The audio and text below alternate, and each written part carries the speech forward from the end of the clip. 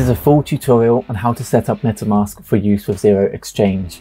MetaMask is an Ethereum-based web wallet which has been adapted for use with the Avalanche network. All of the information in this video, such as the contract addresses and the custom RPC settings for MetaMask, are in the video description below. They're also available on the Zero Exchange website. To download MetaMask, head to metamask.io, click download and install. This will add it as an extension to your browser. The process of setting up MetaMask is incredibly simple and intuitive, so for the purpose of this tutorial, I'm going to assume that you had already completed the process and move on as if you have. Once you've completed the initial setup of MetaMask and you've backed up your seed phrase, log into MetaMask and click here to expand the view. Now we're going to configure MetaMask to connect to the Avalanche network. To begin, click here to open a list of networks and select Custom RPC.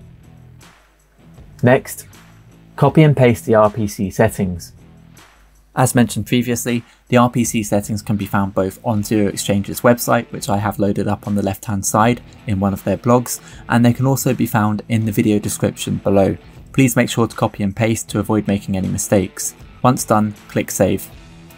MetaMask is now connected to the Avalanche Mainnet seed chain.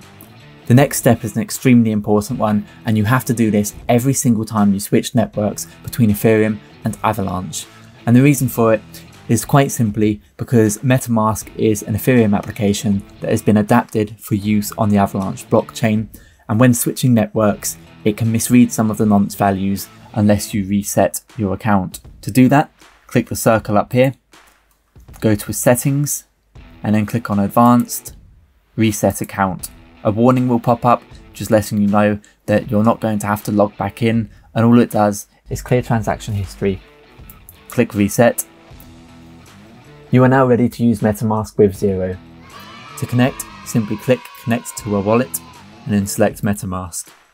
You'll notice that the default network has now shifted from Ethereum to Avalanche. Up here, it used to say Ethereum, whereas you are now connected to Avalanche. And because you've reset your wallet, you can begin to make swaps on the Avalanche network, and you can also view the liquidity pools on the Avalanche side. Finally, to finish configuring your MetaMask wallet, we need to add the custom token codes. A full list of token codes can be found at Zero and in the video description below. To begin, open MetaMask and scroll down to Add Token. Click it and then click on Custom Token. You can then proceed to copy and paste the token codes. The other fields, such as the token symbol and decimal places, will autofill. Click Next and then add the token.